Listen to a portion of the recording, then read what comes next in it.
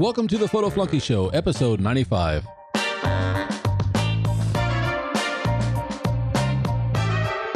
Today we're going to go over 10 photography mistakes that will make your photos suck.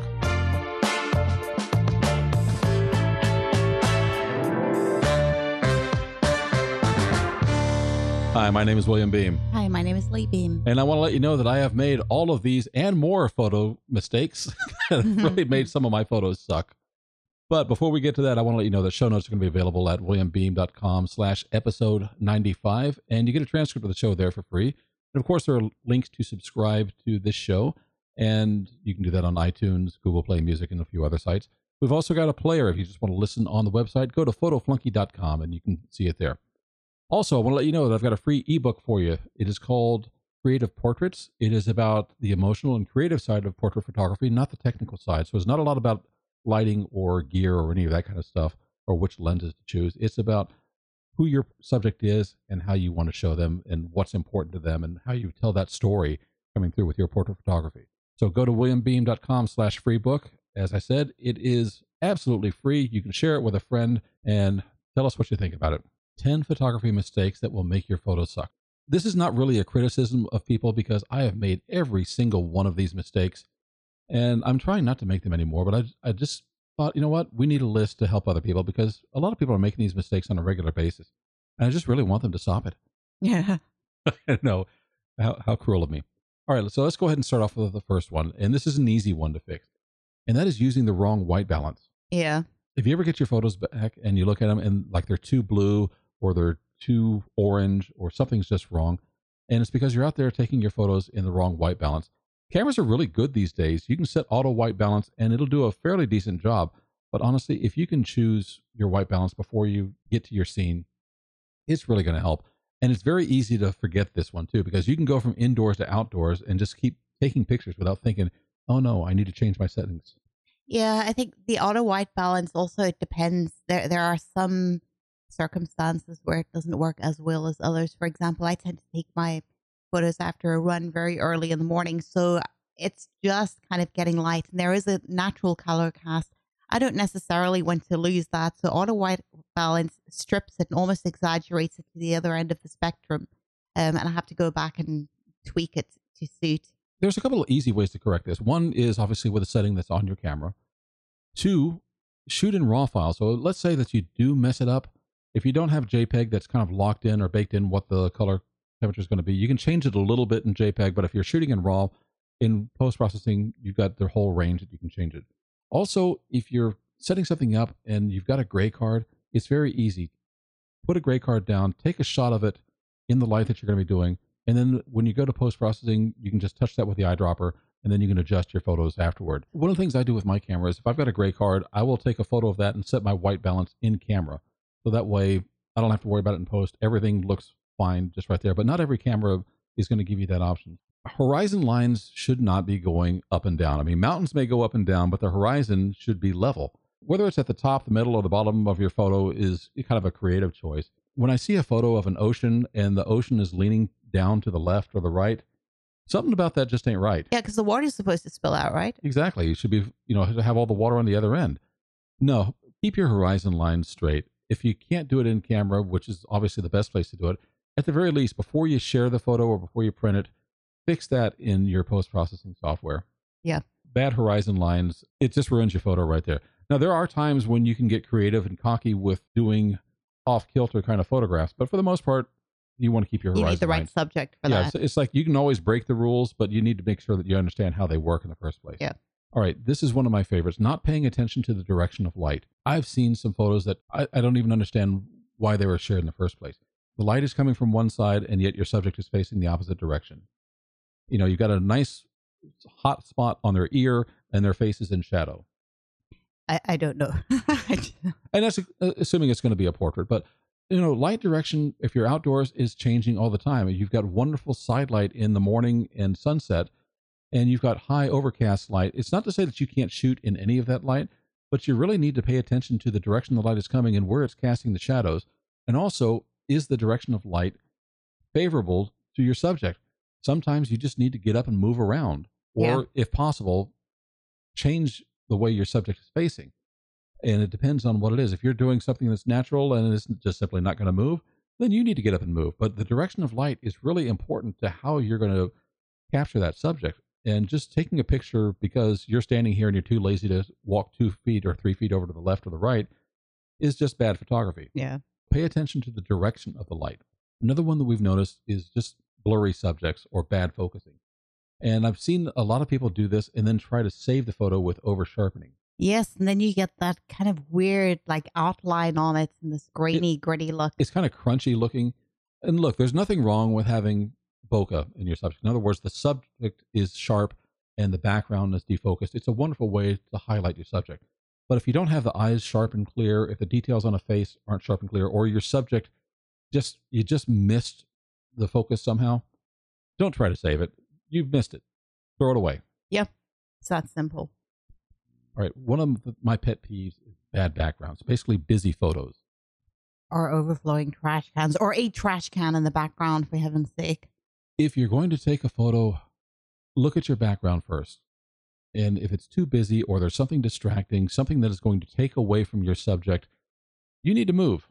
Yes, or move the person or move the thing or whatever it is. Or if you can't move it, then you've just got a bad photograph. I mean, if that background is going to be part of the photo no matter what, then yes, you can take the photo to document it, but you're not going to make a really nice photo if you've got a bad or distracting background. And that's not just for people either. I mean, you take a photo of a plate of food. I mean, you've seen me, guys move, hand, shadow, there's something in the background. Somebody's crumpled up a wrapper from their straw or their napkin.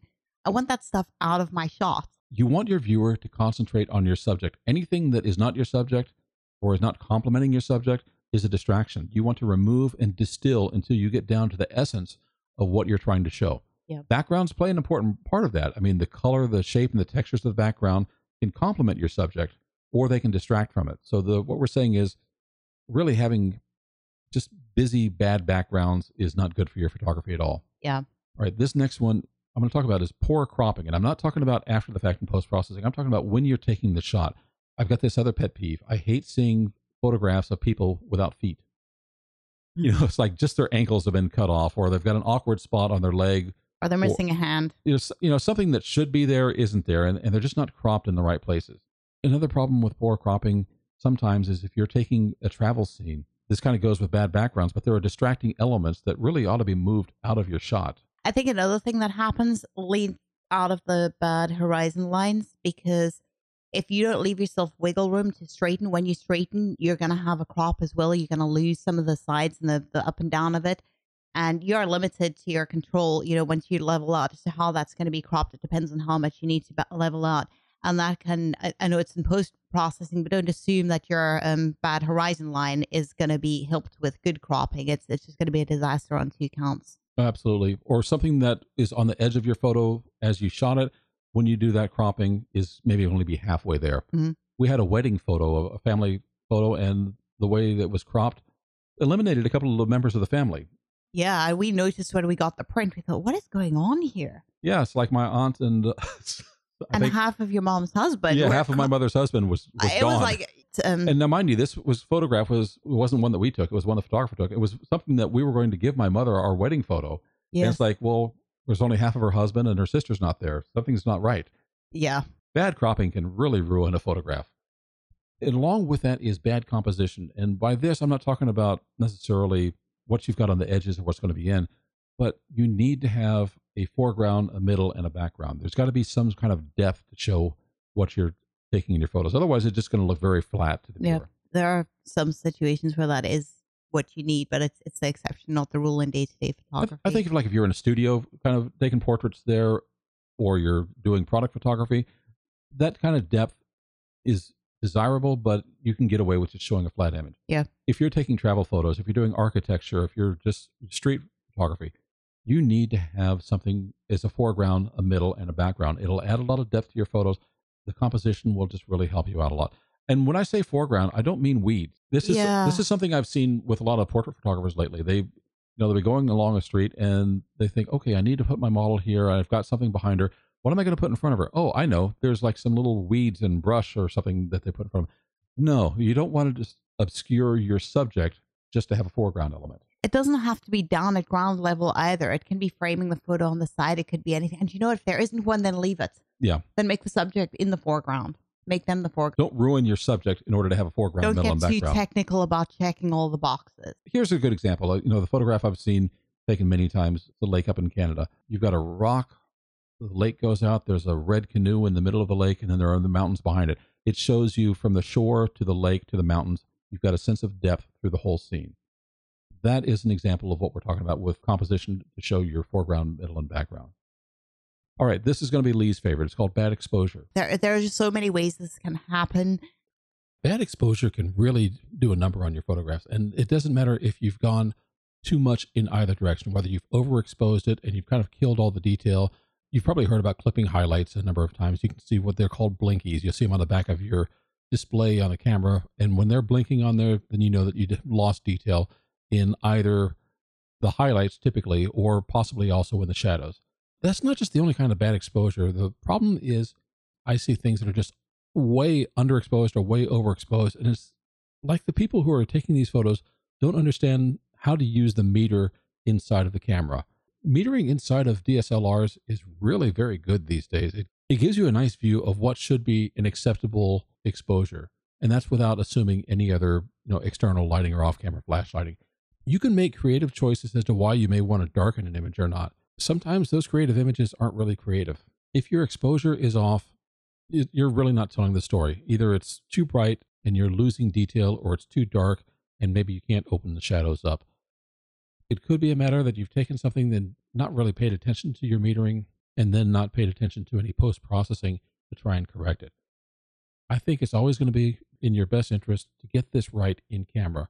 Trusting your aperture priority or your shutter priority doesn't always get you a proper exposure, simply because sometimes your camera cannot make the choice that you need, whether it be a longer time for the shutter to stay open or raising the ISO.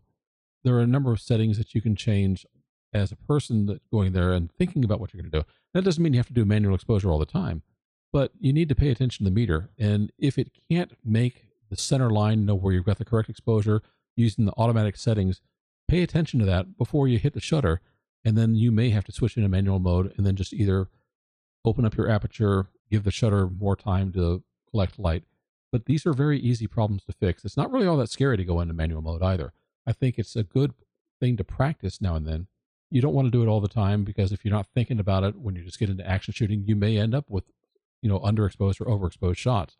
That's the beauty of aperture exposure or shutter priority exposure. Really, it's ultimately up to the photographer to choose the right mode and the right settings for the environment or the photograph that you need to take. Okay, the next item on our list is a boring subject. Sometimes you're out, you're excited, you're taking photos, and something that you think looks good, you get back and you look at it and say, it's not that great. Just kill it. End it right there. Or keep it for yourself. It's not, you don't have to share everything that means something to you.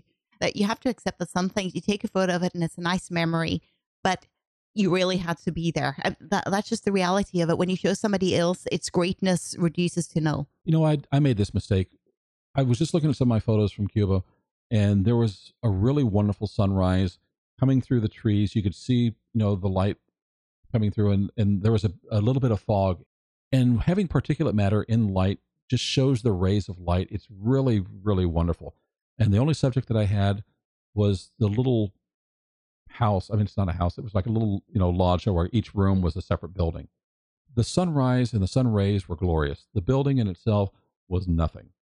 And I realized, okay, my subject was the light, but everybody else looking at this is going to think, well, that's really building. It's just a crappy little building sitting there with some nice light on it.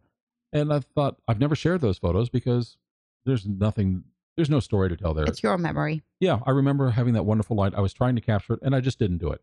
That's one of the things that you either keep for yourself or you throw away, but it's not something that you want to put out and share, because nobody really cares about a boring subject. And we've seen plenty of boring subjects put out there. And a memory is nice. And if you're sharing it as a memory, okay, I get it. It's a snapshot. But if you're trying to build an audience and you're trying to do something for your art, then you really need to be cautious about what you share and when you share it. All right, the last item on our list is not post-processing your photos. Even on our iPhone, we run them through some kind of software just to enhance them just a little bit. It doesn't have to be over the top, but you want to make sure that there's some contrast, the colors are tweaked, there's a bit of sharpening. Every single photograph you take with your DSLR needs sharpening. Yeah, and also I've noticed that the phone camera tends to underexpose most of my photos. It's just the way it is. It needs to have the exposure increased. It needs a tiny bit of sharpening. That's pretty much, those are the standard things. Maybe the shadows need to be lifted. Sometimes you need to lift the shadows. Sometimes you've got overexposure that in an area that needs to be brought down, the highlights and shadows you need to change around. Sometimes just adding a vignette and placing the center and maybe brightening the center can just really make your subject jump out of the scene. Yeah. But every photo needs post-processing, even if it's just a matter of sharpening.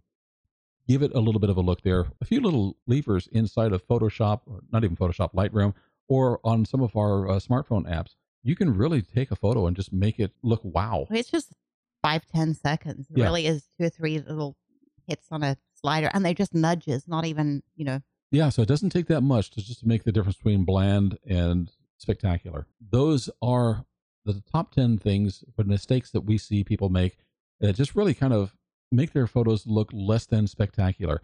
I use the word suck. Well, it's direct. It's honest. It's direct. It's honest. We think that these are easy things to fix. Like I said, I've made every single one of these mistakes. And once you've made them enough, you've realized you don't want to make any more. So I just wanted to call them out and say, look for these things in your photos. Make the fixes where you can. Think ahead of time where you can. And you know what? Take all the pictures. I would never tell you not to take the photo, but evaluate it when you're done and don't try to save something that's just not worth saving. And with that, I hope this helps you just become a little bit of a better photographer.